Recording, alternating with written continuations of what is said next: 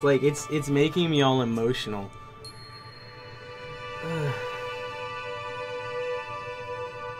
think my biggest thing is just, like, this game just kind of, like, makes me think that it's just how beautiful life is. That it's just beautiful that life goes on. And, like, how much it means for people to be able to kind of do what they want with their lives.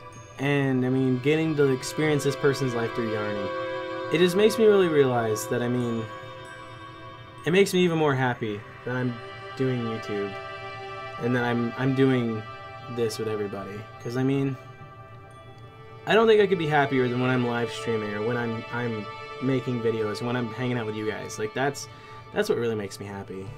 So I'd have to say the biggest thing I think any of us could take from this game is just never stop from doing what makes you happy. Always keep going. Always do anything you can to walk away from the experience with a smile on your face. No matter how hard it is, no matter how bad things may get, life will go on and things will get better. You just have to look to the bright side. I mean, in that last level, the only thing keeping Yarny alive was that little bit of light.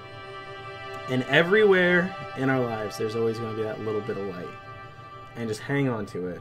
Just never let go for even the smallest things. Even if that little bit of light is just waking up and having your favorite breakfast, or getting to watch one of my videos, or getting to hang out with your friends. Just be as happy as you can be. And I mean, I know there's going to be people that say, oh, I can't do what I want to make me happy. It's unreasonable. Like, I would love to make YouTube videos all the time. That would make me very happy, but I can't all the time. But I do what I can to be happy as much as I can. Just the biggest thing is maximize happiness in your life. Because that, to me, is the most important thing. Just be as happy as you can be.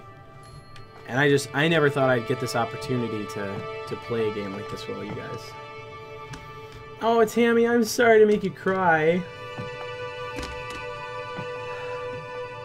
Like, just think of it. Yarny went through radioactive waste. He went through almost burning to death, getting shredded, almost went through getting frozen, just to make this person's life come together.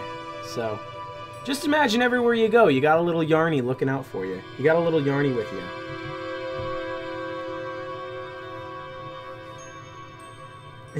Okay, Ruby, I'll make sure that I post that on YouTube. Like, I don't know.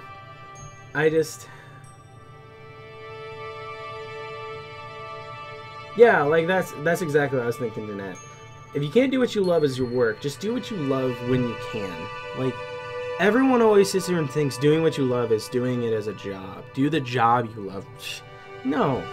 Because if I did what I'd love as a job, I'd be going out and helping people constantly. I'd be going in and working in children's hospitals and like donating all my time. But that's not feasible. I can't do that. I can't even sit here and make videos all the time like this. And I may never be able to, but I'll do it when I can, because that will be what makes me happy. And I mean, I think that's all any of us can hope for, is just to be happy. You can't hope for anything more. And you can't hope for, definitely don't hope for less.